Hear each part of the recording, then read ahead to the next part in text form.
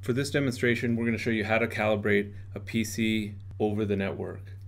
So you'll be running CalMAN on a separate machine, and then you'll be calibrating a PC monitor on a separate machine. We're going to connect to it over the network. So this is our Monitor Advanced Calibration workflow, and we're going to select Networked Computer, Target Operating System Windows, and Single Monitor. We're going to hit Next. Now we're going to connect to pattern source, which is going to be client 3. We're going to connect to our machine here. Now that it's connected up here, we're going to go to Next, and then we're going to connect to client 3 on the machine as the display as well. We're going to select our machine, hit Connect again.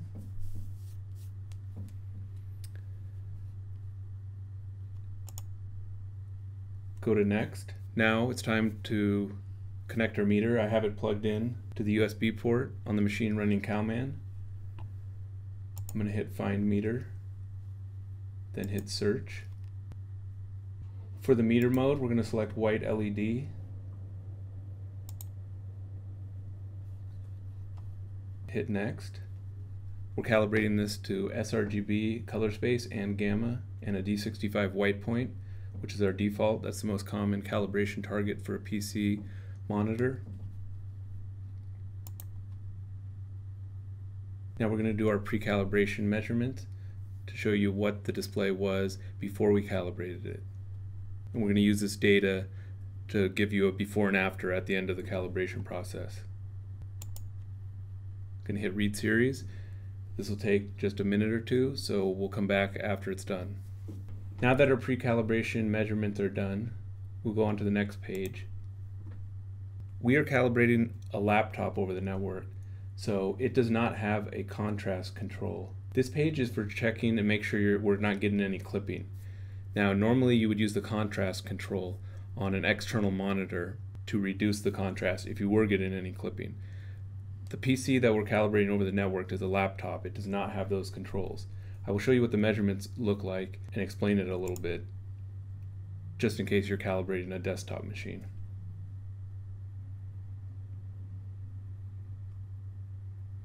Now what we're looking for is any plateauing. So all these pretty much keep going up and to the right. The yellow line is the target. It doesn't matter that there's separation here. We're going to calibrate that out at a later step. But essentially we don't want to see one red, green, or blue going up and then like plateauing off, say like this. That would tell us that we're getting clipping in the highlights. So if you were using a desktop monitor that did have a contrast control, you would reduce the contrast, read it again, and see if that goes away. If you turn the contrast way down and you don't see the plateauing go away, then it's just inherent in the monitor and you can't really do anything about it. I'm going to go to Next. This is a 2-point white balance page. This again really only applies to desktop monitors, external monitors, not built into laptops. I'll show you what the graphs look like. So this is showing us there's way too much blue, which from the previous screen is very evident. What you would do in a desktop monitor is use its Rgb gains and offsets or just single point Rgb control to balance this out before we do the rest of the calibration. And essentially you want red, green, and blue all lined up with 100 right here. So you would just reduce the blue in the Rgb control until they were all even at 100. So like I said again, this doesn't apply to our laptop that we're calibrating. I just thought I would explain it a little bit just in case you're doing an external monitor on a desktop machine or an external monitor on a laptop. Now we're going to check our luminance. It's at 160. I usually do like 150 in an office environment. If you're in a really bright area, then you might want to do it a little bit higher. So I'm going to reduce the luminance on this particular display. Okay, I went a little bit further than I wanted, so I'm going to go back up one notch on the backlight control. And on almost all LCD displays, the backlight control is what controls the overall luminance. On some desktop monitors, they might label it brightness instead of backlight. Dell, for example, does that. And it's not like a brightness control on a TV, which controls the black level. Most computer monitors, when they have a brightness control, it's actually controlling the backlight. So I'm going to go to next. This is where we're going to do calibrate our 1D lookup table that is stored in the video card. It's also known as a gamma table in the video card. And what this is going to do is this is going to calibrate our grayscale, white point, and the gamma curve. So now I'll click on the AutoCal button and hit OK, and it will run through its AutoCal process. This will take a few minutes, so we're going to come back after it's done.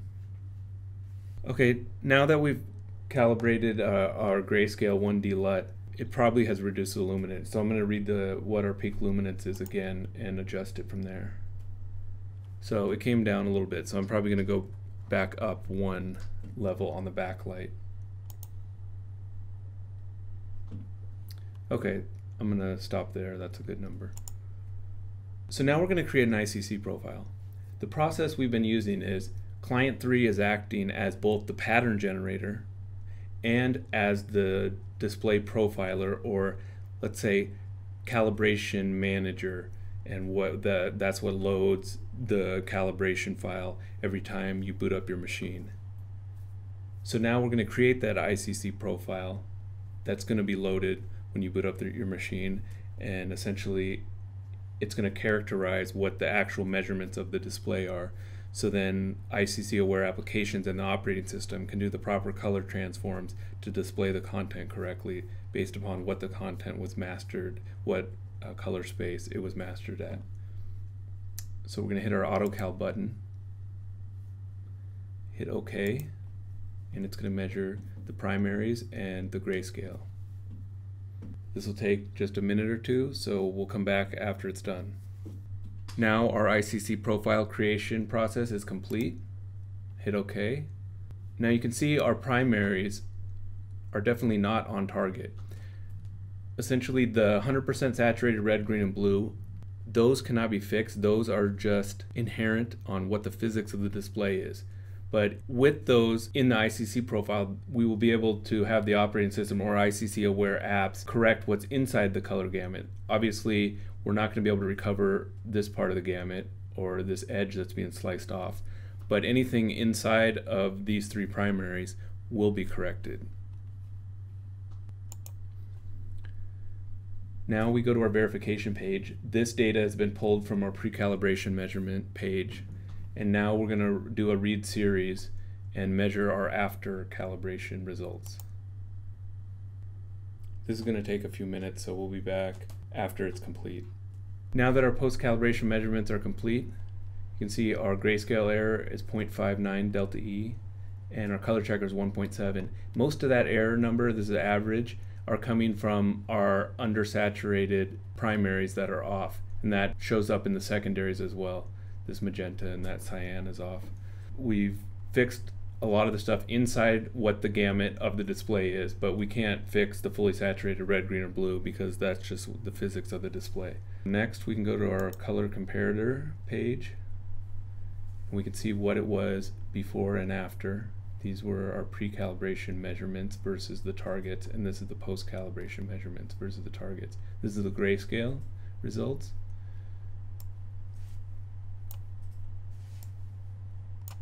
And this is for the color checker. If we were doing a second monitor on the same machine, we would essentially start the process over again, but when we went and selected our client 3 display profiler, we would go here, and then there would be a second monitor in this list that we would select, and essentially we would have to move our meter to the other monitor, and it would output the patterns from client 3 on that monitor, and then it would calibrate the gamma table and the Icc profile for that monitor. So you would select that here if there was a second monitor connected.